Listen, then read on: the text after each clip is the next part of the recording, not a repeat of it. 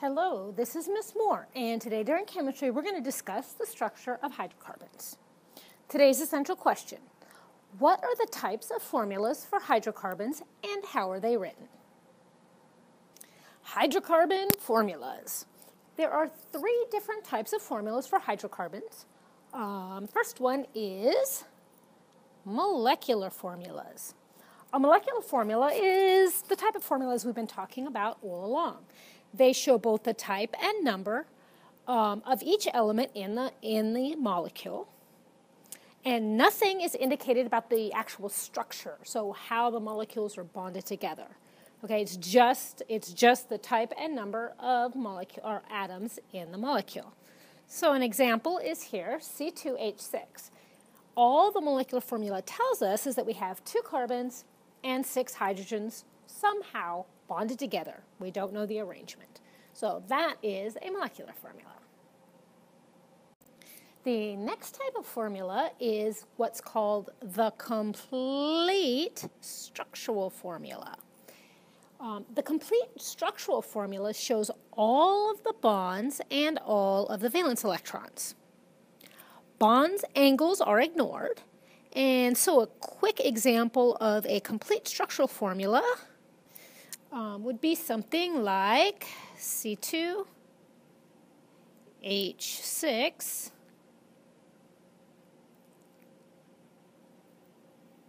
So there is a complete structural formula. It's really basically Lewis dot structure. And the third type of formula is the condensed structural formula. The condensed structural formula is kind of like in between the complete structural formula and just the molecular formula. It does show the types and numbers of atoms, and it's written in the order of bonding. But the actual bonds themselves are not written. So an example would be like, I'm going to rewrite the complete again from the last slide. So if we have the complete structural formula of C2H6, what you can see is that we've got the 2 carbons are bonded together, right?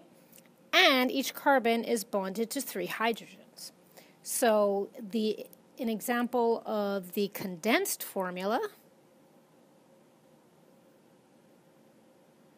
can you tell there's a D there? Would be CH3, CH3. So we've got 2 CH3s hooked together. So that's the condensed structural formula. All right, so how do we draw structures of hydrocarbons? We'll start with starting with the molecular formula. So we'll use as an example C3H8. Okay, so the first thing you want to do is draw out the straight chain of carbons, keeping in mind that when we're talking about organic chemistry, it's made up of a carbon backbone. So we have 3 carbons, each carbon having 4 valence electrons. Okay, so those are going to connect together. Next step, we're going to arrange the hydrogens so that each carbon ends up with a total of 4 bonds. So we have a total of 8 hydrogens, and let's look. We have 1, 2, 3, 4, 5, 6, 7, 8. We have 8 bonding spots. So we can put a hydrogen, which each has 1 valence electrons, at each bonding spot.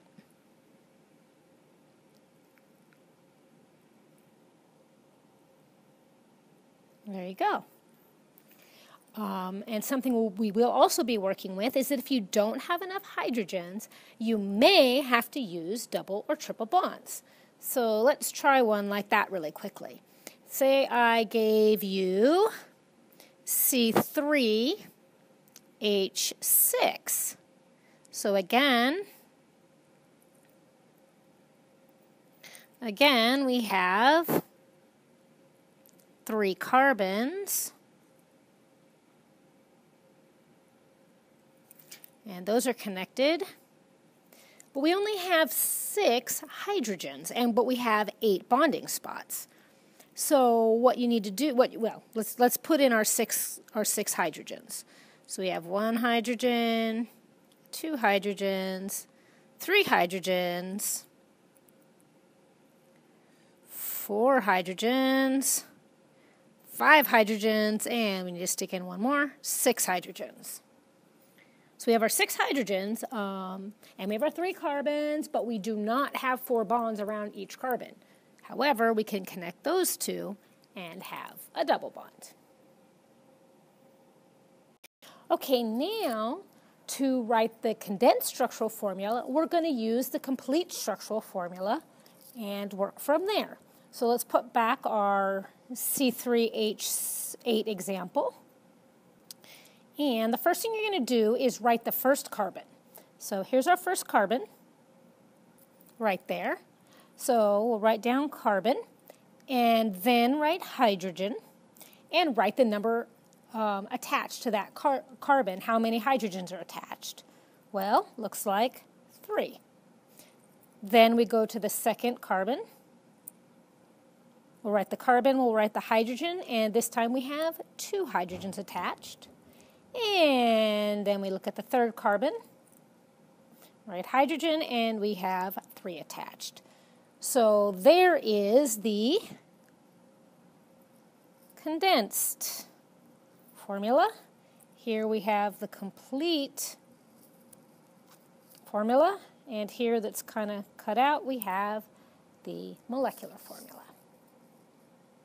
Okay, I'd like to try one more example going from the complete to the condensed formulas. This time with a molecule hydrocarbon that has a branch in it. So now let's put another C there. And let's see, we'll have a C. This could be an H. I'm going to put a C here.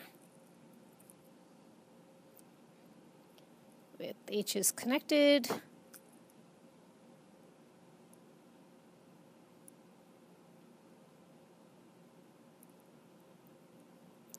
All right, so what we have here, this guy right here that's connected to the C is called a branch, and we'll talk more about that soon.